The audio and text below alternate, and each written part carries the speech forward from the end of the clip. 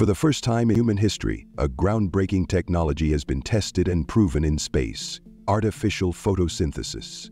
This revolutionary advancement, achieved aboard China's Tiangong space station, has the potential to transform space exploration forever.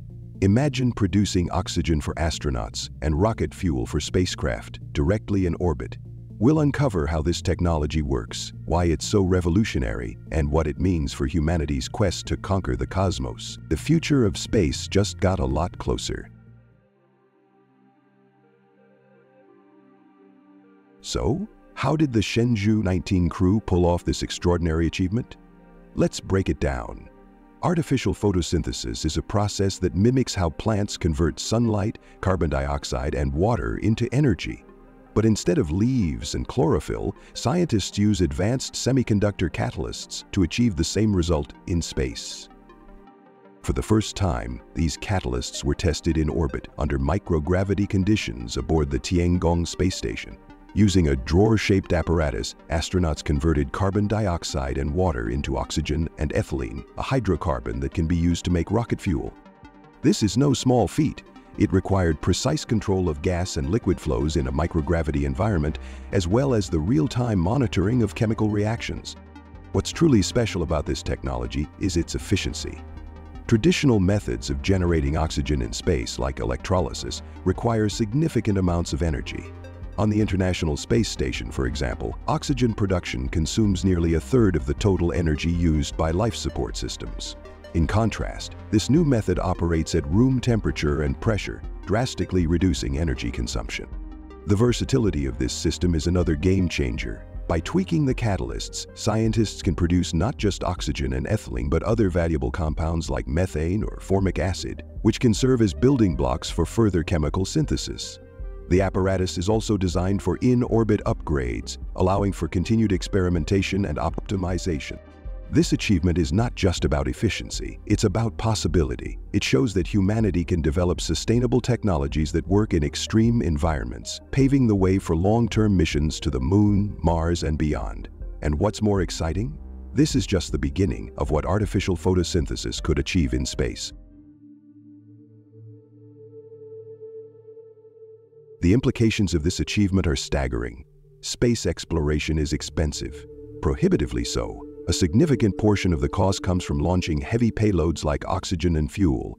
But with artificial photosynthesis, these essential resources can be produced on-site, slashing costs and opening up new possibilities for exploration. Let's consider the immediate benefits.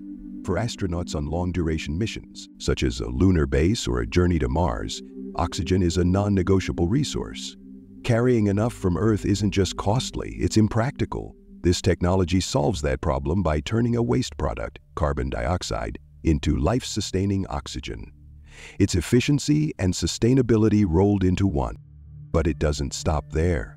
The ability to produce ethylene and other hydrocarbons in space means we can refuel spacecraft without needing to return to Earth.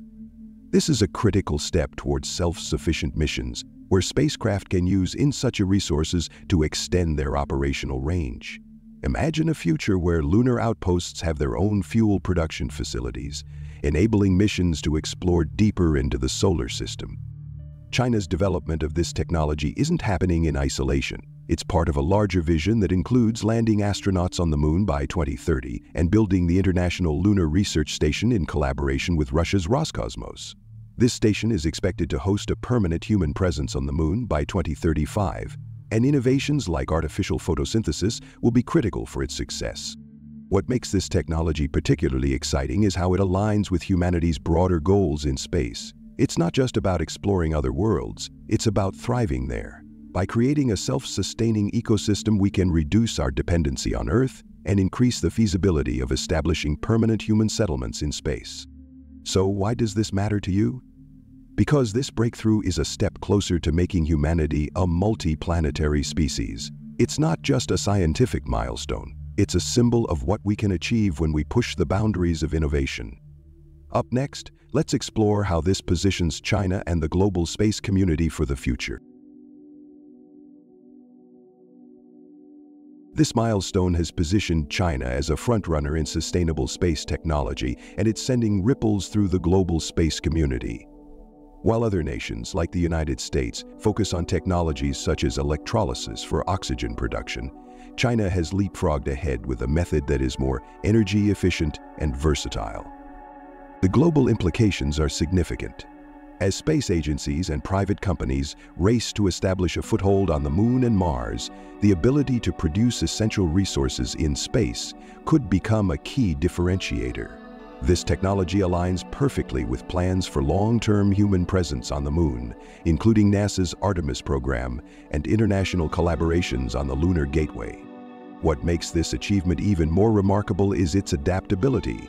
The apparatus used in the Tiangong experiments can be upgraded in orbit, allowing scientists to test new catalysts and reactions. This flexibility ensures that the technology will continue to evolve, meeting the demands of future missions and even unforeseen challenges. China's collaboration with Roscosmos on the International Lunar Research Station is another example of how this breakthrough fits into a larger strategy. The station, set to begin construction by 2028, will need robust life support systems to sustain human crews in the Moon's harsh environment. Artificial photosynthesis could be a cornerstone of this effort, providing oxygen and fuel while minimizing reliance on Earth. But the impact isn't limited to national space programs. Private companies like SpaceX and Blue Origin are also likely to benefit from these advancements. The ability to produce rocket fuel in space could make commercial space travel more feasible and affordable, bringing us closer to a future where space is accessible to everyone. In short, this breakthrough is a testament to the power of innovation and international collaboration. It's a reminder that the challenges of space exploration are universal, and solving them requires a collective effort. As we look to the stars, this achievement is a beacon of what's possible when humanity works together to overcome the impossible. This milestone in artificial photosynthesis isn't just a technical achievement. It's a leap toward a sustainable, multi-planetary future. By producing oxygen and rocket fuel in space, we're addressing two of the biggest challenges in exploration: resource limitations and high costs. It's a glimpse into a future where astronauts can thrive far beyond Earth, supported by self-sustaining ecosystems. China's achievement highlights the power of innovation and the importance of global collaboration in reaching for the stars. As we move closer to establishing permanent human settlements in space, breakthroughs like this bring us one step closer to realizing humanity's ultimate dream, thriving among the stars. If you enjoyed this video, don't forget to like, share, and subscribe for more updates on space exploration and scientific discoveries. And don't forget to leave a comment below. Also, you can visit our website, spaceinews.com. Thank you for watching, and see you next time.